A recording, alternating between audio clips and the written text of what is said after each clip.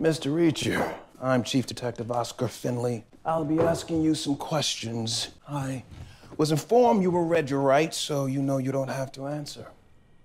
Body was found by the highway embankment near an overpass, partially covered by flattened out cardboard boxes. 2 9mm 95 grain close range shots to the back of the head. No casings found. Victim was male, 30s, big guy. He was beaten badly post-mortem.